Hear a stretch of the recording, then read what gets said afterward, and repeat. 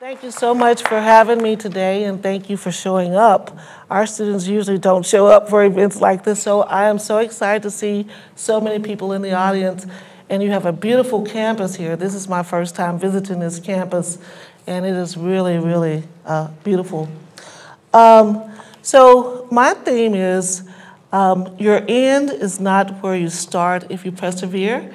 And since this is Black History Month, I will be telling you or talking about my own, very own history. I was born in a very small town called Chapel Hill, Texas. Actually, I was born in sunny Stan, Texas. And if you look on the internet, I think it says a community with a church and a cemetery. That's pretty much it. Chapel Hill is a little larger than that. My father was a sharecropper, and he had a 3rd grade education. And my mother, she had a 10th grade education. We lived in a 4-room house, very much like the room that's on the screen. I'm from a family of 10, 8 siblings, and my parents. We grew up in a loving household. Our parents inspired us to do well in school. At a very young age, I learned the importance of a strong work ethic. Can you hear me clearly, or am I too close to the mic? Can you hear me? Put thumbs up. Okay, great. Again, my dad, he was a farmer, and he was also a carpenter.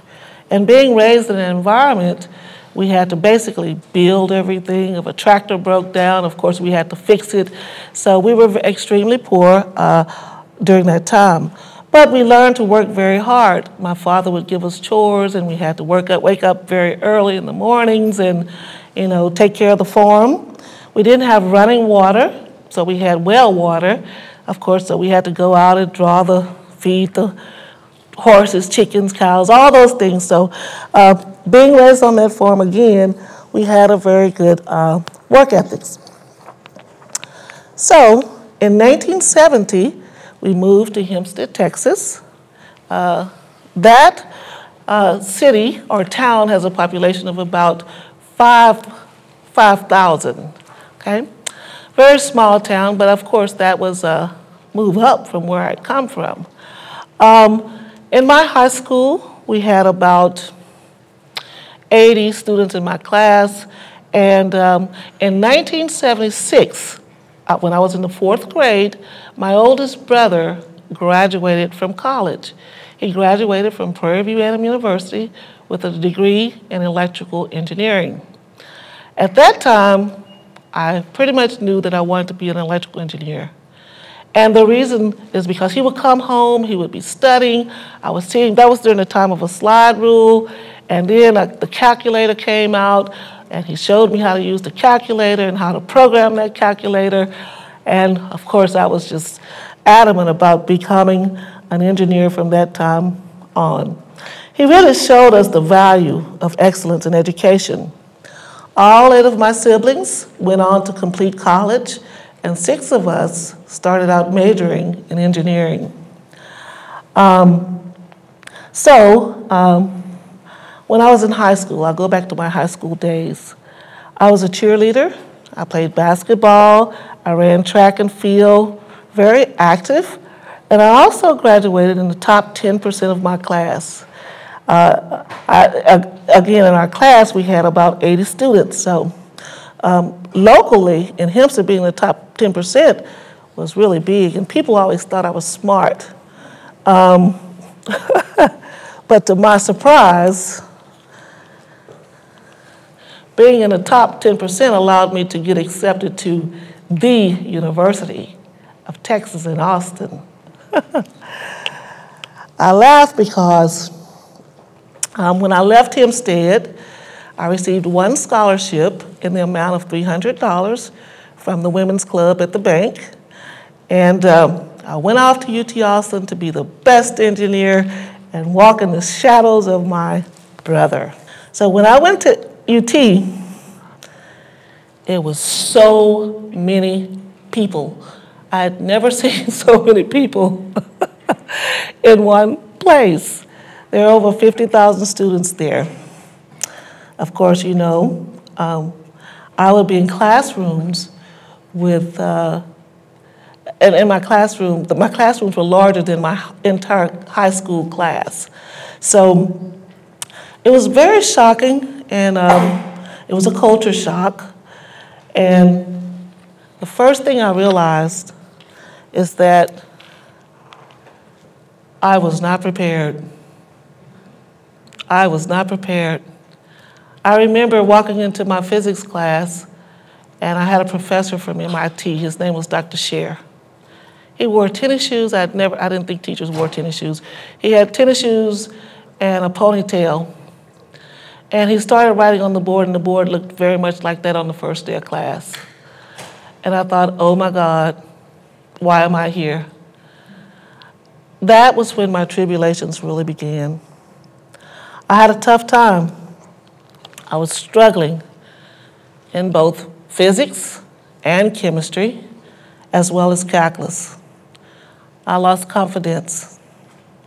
I began to doubt myself because I'd always made good grades, and when I left Hempstead, I was told I was very smart, and all of a sudden here I am one of the lowest performers in the classroom.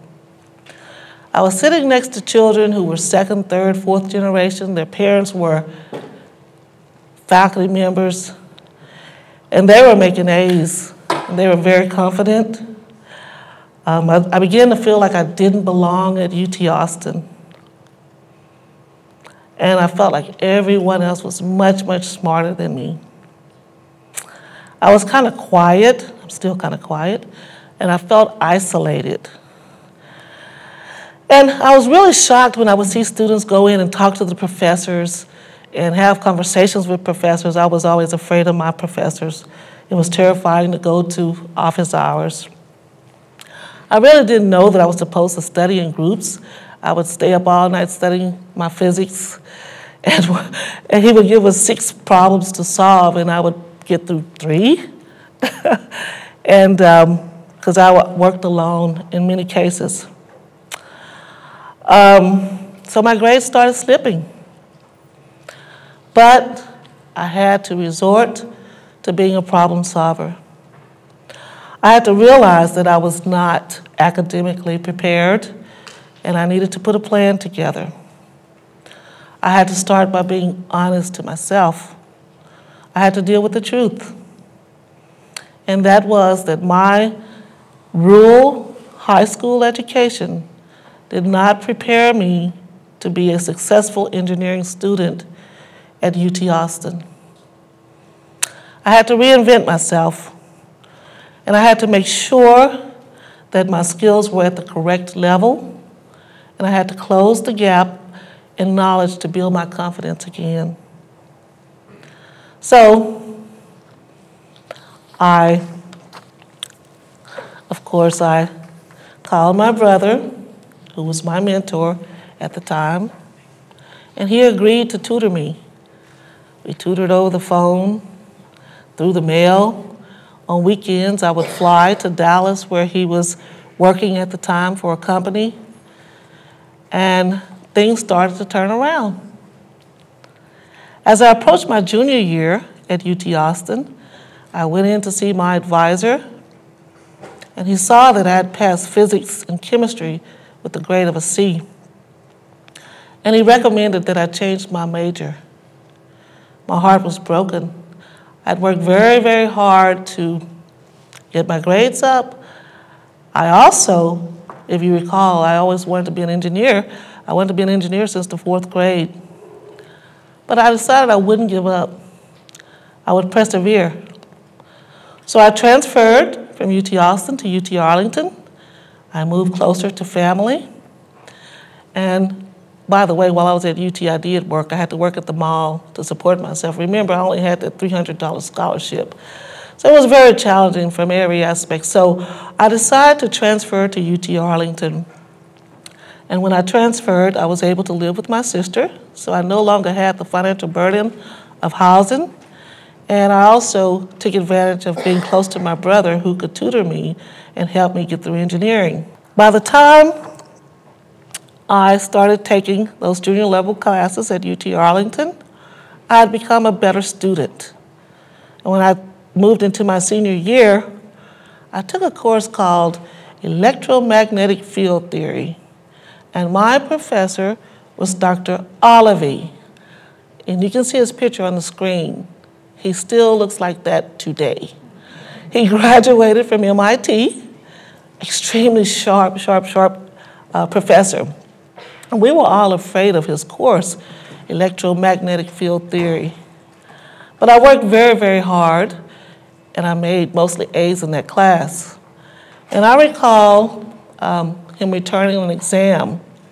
And of course, I was the only African American in the class, and there were only 2 females in the class. This was a class of about 100 students. And when he returned the exam, he said, "Pamela, I need you to come to my office." Oh my God. I thought, what could he possibly want with me? Oh, I thought maybe he thought I cheated. I'm not quite sure. So after class, he walks very fast. He's very tall, very straight, and he walked down the hall, and I followed him, and we went into his office, and near his window, he had a magazine or journal article, and he walked over to that journal article, and he said, "You see this guy?" I said, "Yes, sir." He said, "This was my best friend at MIT. It was an African-American guy." He said, "He's really, really sharp." He said, "I think you're a bright student. You should pursue your master's degree." Oh my God, I was so relieved. I said, "Oh, thank you so much. I think I'll try to do that." But anyway, so I finally graduated from UT Arlington with relatively good grades. And right upon my graduation, my father became very ill back in Hempstead, Texas, and I'm close to the youngest of 8, so of course the family says, "Pam, you don't have a job yet, so why don't you go back and take care of my dad?" My mother wasn't around at the time. And so I moved back to Hempstead. So my first point was, first of all, I had to be honest to myself while I was at UT and realize that I had weaknesses and work on those weaknesses. The second thing that I had to do is I had to become a problem solver and find a way to stay in engineering and not leave the profession. So I transferred schools, found a way to survive financially, and to obtain a degree. And the third thing that I had to do is someone had to show up in my life to tell me or to help me to build my confidence, to reinforce it. And my oldest brother would always tell me, "Pam, when you're ready, a teacher will appear." And I really do believe Dr. Olive was that teacher who appeared, who pushed me to help me move into believing in myself so I could go to the next level. So when I came home to Hempstead, it's very close by Prairie View A&M University, I decided I would go on to pursue that master's degree. And that's when I met my second mentor, Dr. Fuller. When I came into the program, he said I wanted to do research, and I liked space. I liked space a lot. And he was working on a project from NASA. He was doing a project that was called the radiation impact on memory devices, and we were bombarding them with various types of radiation to find out how these electronic devices would behave in space. Very, very exciting project. So I did my master's thesis in that area. But during that time, I had an opportunity to travel, to go to the University of Maryland and go to the Physics Institute in California. And so I had an opportunity to expand and grow. And so when I came back from conducting my research, we ended up publishing a few papers on this. And Dr. Fuller said, he called me by my maiden name, which is Holland. He said, "Holland, you're smart. You should pursue a PhD." I didn't know what a PhD was. And I said, he said, "There may be some opportunities at Texas A&M, and you should go and seek those opportunities." And I thought, okay. And so Dr. Fuller and they helped me to get admitted into Texas A&M I didn't know what a statement was. You know, if you have to have those statements. I think I wrote on my statement, I just want to be an expert or something like that. You know, actually in those statements, you should know a professor that you want to work with, and, you know, you should do your homework. I didn't. But anyway, I was fortunate enough to get accepted into Texas A&M. And that's when my next teacher appeared. It was Karen Watson. She was my advisor and mentor at Texas A&M.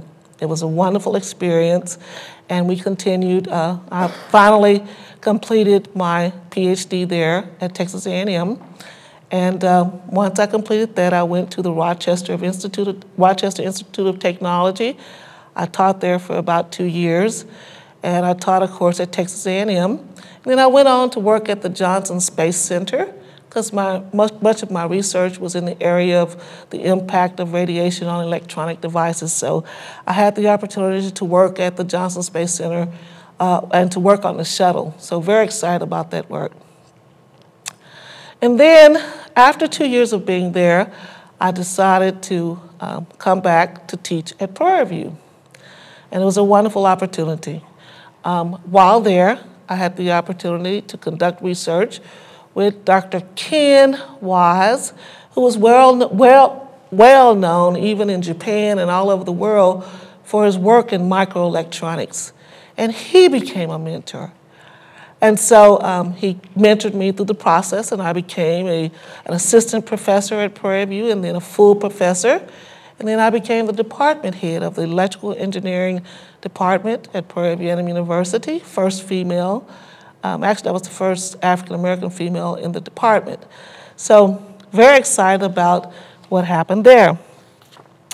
And then, just traveling through my life, in 2018, the Ruth Simmons became the president of Prairie View A&M University.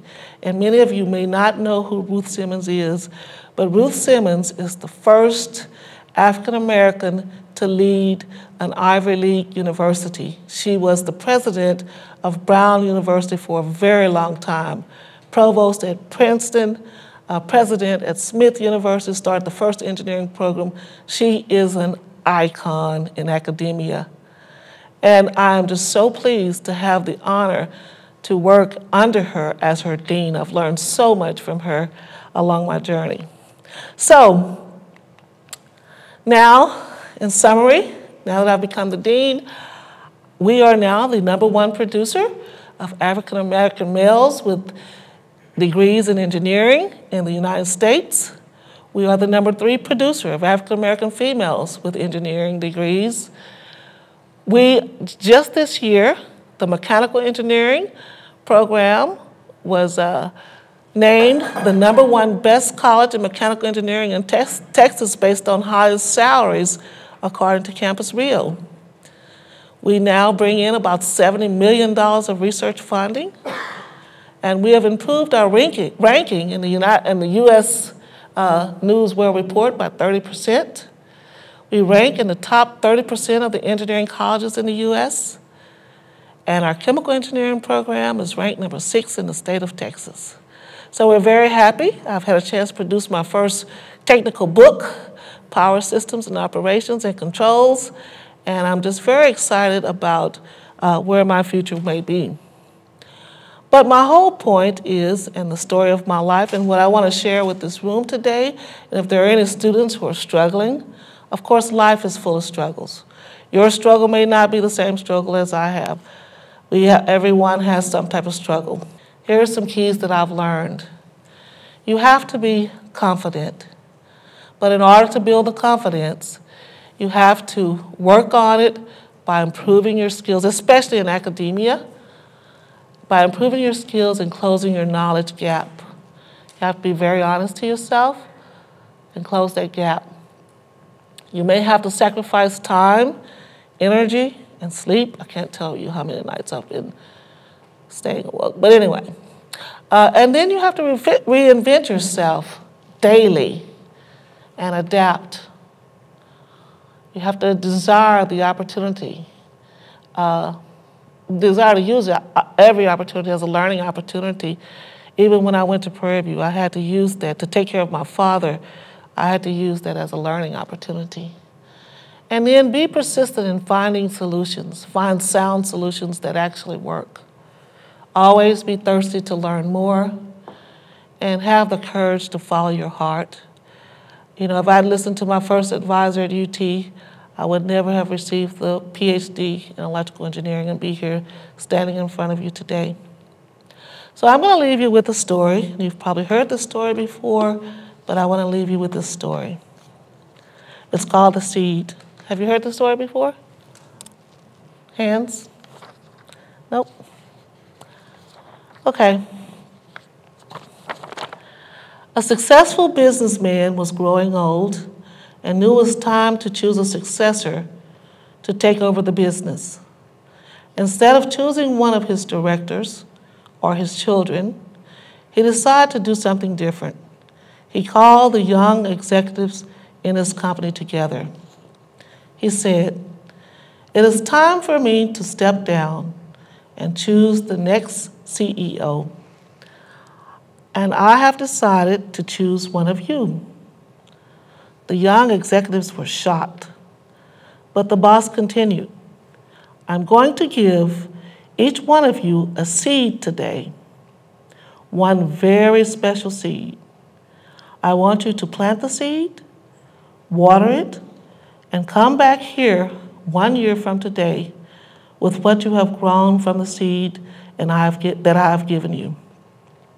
I will then judge the plants that you bring, and the one I choose will be the next CEO." One man named Jim was there that day, and he, like the others, received a seed. He went home and excitedly told his wife the story. She helped him get a pot, soil, and compost, and he planted the seed. Okay, and I just dropped my paper. And he planted the seed. Every day he would water it and watch to see if it had grown. After about 3 weeks, some of the other executives began to talk about their seeds and the plants that were beginning to grow. Jim kept checking his seed, but nothing ever grew. 3 weeks, 4 weeks, 5 weeks went by, still nothing. By now, others were talking about their plants, but Jim didn't have a plant, and he felt like a failure. 6 months went by, still nothing in Jim's pot. He just knew he had killed his seed. Everyone had trees and tall plants. He had nothing. Jim didn't say anything to his colleagues. However, he just kept watering and fertilizing the soil. He so wanted that seed to grow. A year finally went by, and all the young executives of the company brought their plants to the CEO for inspection. Jim told his wife that he wasn't going to take an empty pot, but she asked him to be honest about what happened. Jim felt sick to the stomach. It was going to be the most embarrassing moment of his life, but he knew his wife was right. He took his empty pot to the boardroom. When Jim arrived, he was amazed at the variety of plants grown by the other executives. They were beautiful, all shapes and sizes. Jim put his empty pot on the floor, and many of his colleagues laughed. A few felt sorry for him. When the CEO arrived, he surveyed the room and greeted his young executives. Jim just tried to hide in the back. "My, what great plants, trees, and flowers you have grown," said the CEO. "Today, one of you will be appointed the next CEO." All of a sudden, the CEO spotted Jim at the back of the room with his empty pot. He ordered the financial director to bring him to the front. Jim was terrified. He thought, "The CEO knows that I'm a failure. Maybe he'll have me fired." When Jim got to the front, the CEO asked him what had happened to his seed. Jim told him the story. The CEO asked everyone to sit down except Jim. He looked at Jim and then announced to the young executives, "Behold, your chief executive officer. His name is Jim." Jim couldn't believe it. Jim didn't even grow his seed. How could he be the new CEO? The other said. Then the CEO said, "1 year ago today, I gave everyone in this room a seed. I told you to take the seed, plant it, water it, and bring it back to me today. But I gave you all boiled seeds. They were dead. It was not possible for them to grow. All of you, except Jim, have brought me trees and plants and flowers. When you found that the seed would not grow, you substituted another seed for the one I gave you. Jim was the only one with the courage and honesty to bring me a pot with a seed in it. Therefore, here's the one who will be the new chief executive officer." So the takeaway from this, and even from my story, is don't let the noise of others' opinions drown out your inner voice. Don't compare your life to other people. To thine own self, be true. Thank you.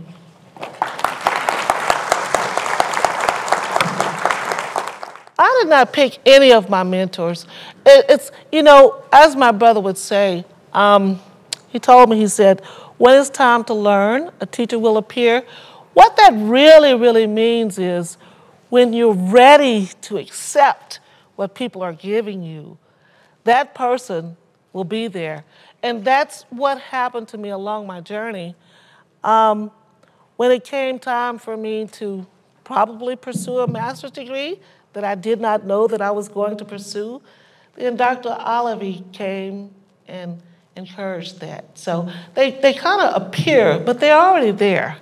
It's that you just start accepting what they're saying. You're getting there.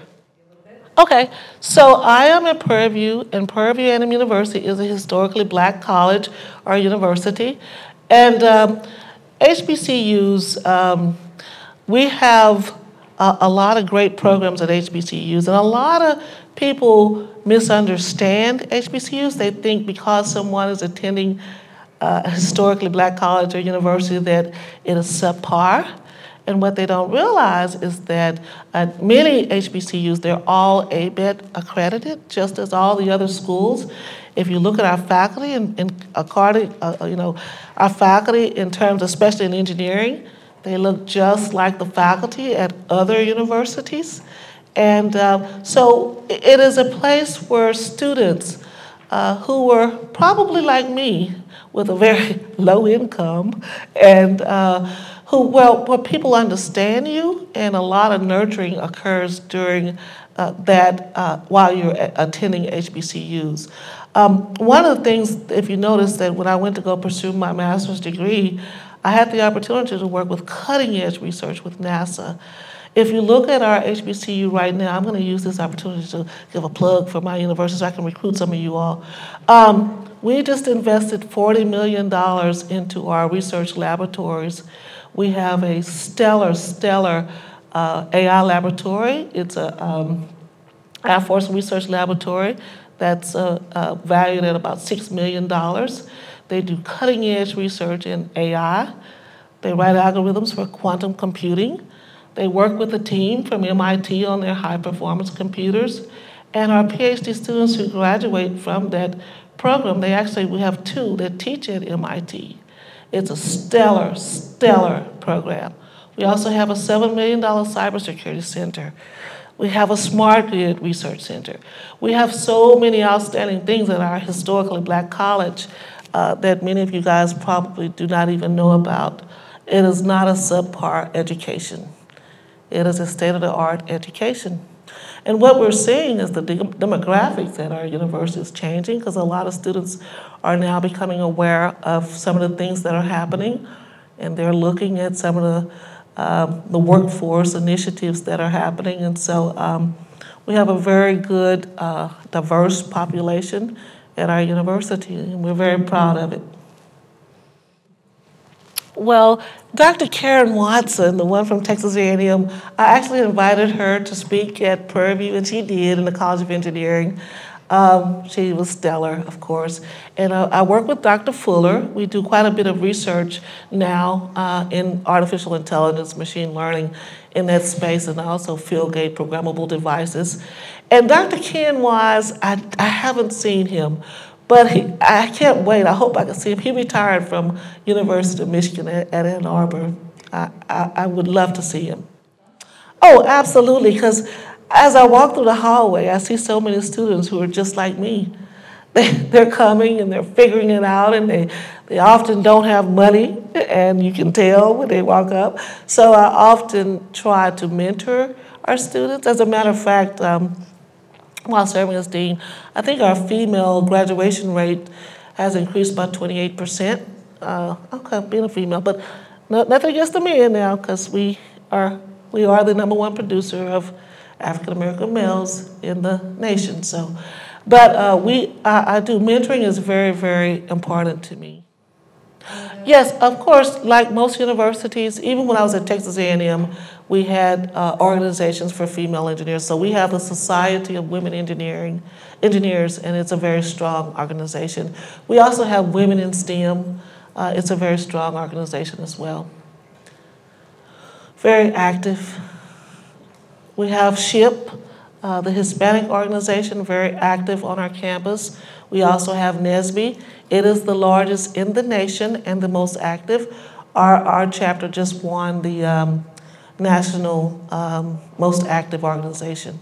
So we're very active in our college in engineering. We also have IEEE, your professional organizations as well.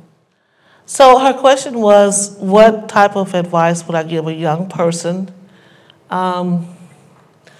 who was pushing through life, through I'm assuming academia as well, trying to get an education? And I would say it's very, very important, #1, be very honest with yourself and do not compare yourself to other people, because you're not at the same place in your life as someone else. For example, my children were second-generation education, and I made sure when they were born they had books all over the floor. And they were very, very well prepared for college. But I have neighbors who their parents never really had books around. But does that mean that my children have a better IQ than my neighbor? No. So do not compare yourself to anyone else, and your journey is your journey. But there will come a time when opportunity will meet preparation. So you need to make sure that you build your skills and you become, you be the very best human being you can be, both academically and I guess from an ethical perspective. Because you will meet opportunity, just be prepared. So Prairie View A&M University has over 9,000 students. Of course, we're very, very excited to be under the leadership of Dr. Simmons. We have 8 colleges. We have a School of Architecture. I don't know if you've read it. You can look it up on your phone. Prairie View A&M School of Architecture, #1 in the nation in graduating students of color, #1.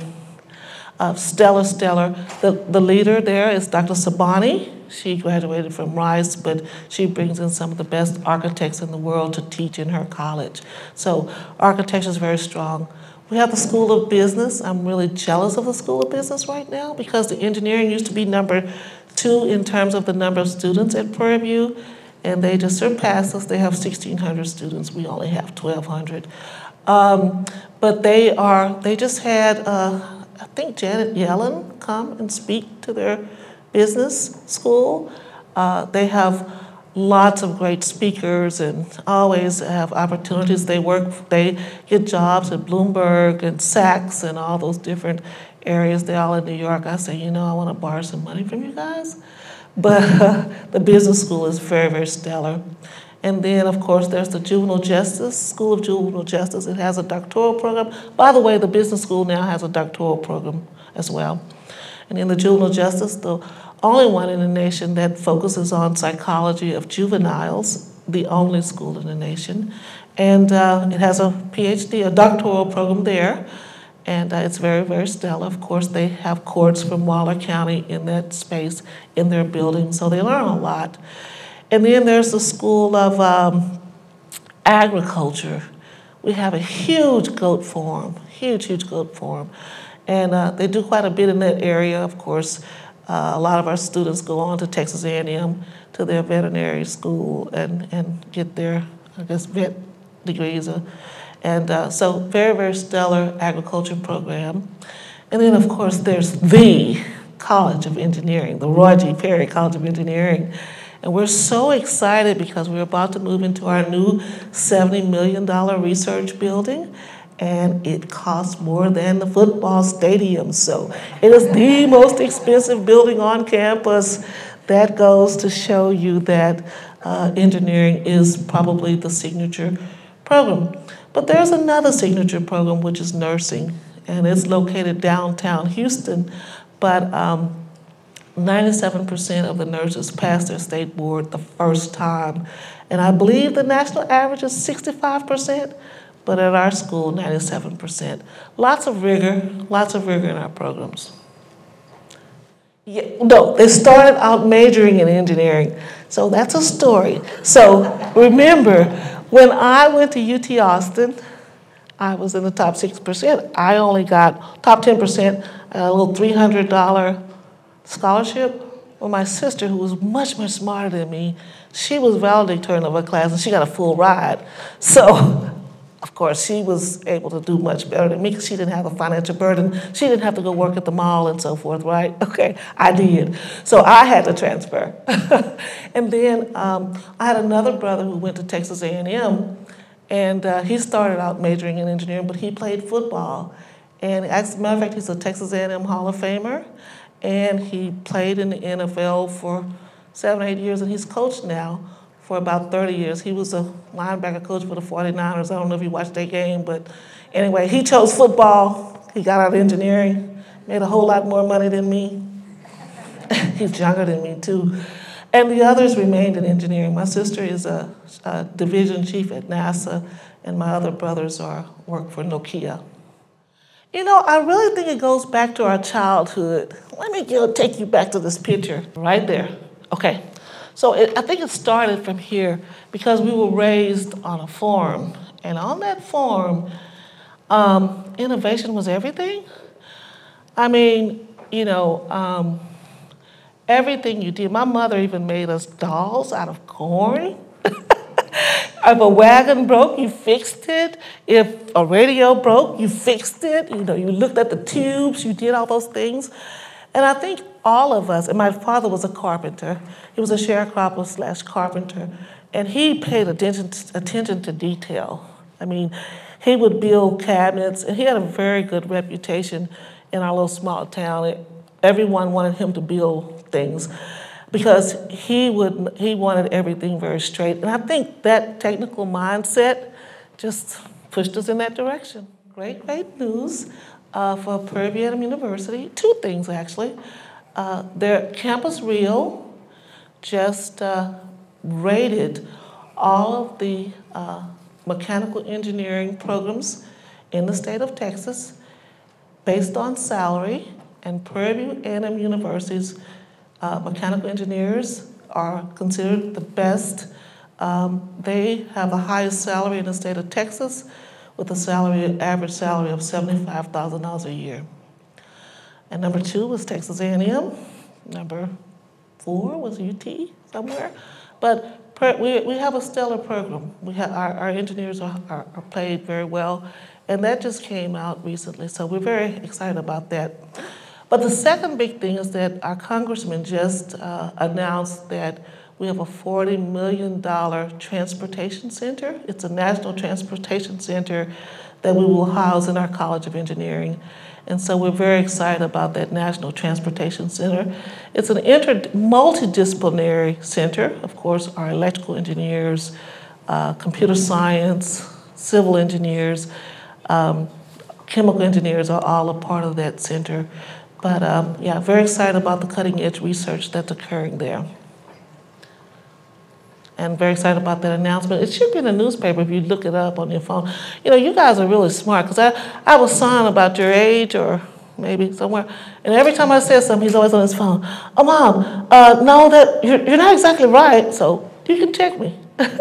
We're very excited. The Chancellor of Texas A&M just announced it.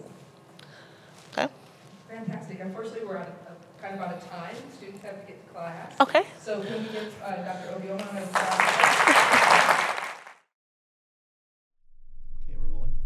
Thanks for watching. Please like, comment, and subscribe for more content from LSC-Kingwood.